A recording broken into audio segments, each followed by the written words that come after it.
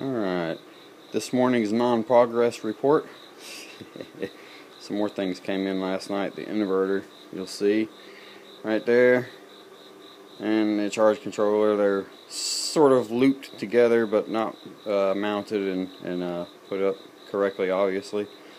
And to give you an idea how these cells are going to work, they if I can get it on here without having a shadow, each one of these are placed and are going to be screwed right down to the board with these screws here, and so these screws will not only hold it, but they're going to serve as the terminal posts for linking one to the next and to the next, and also for the main positive and negatives.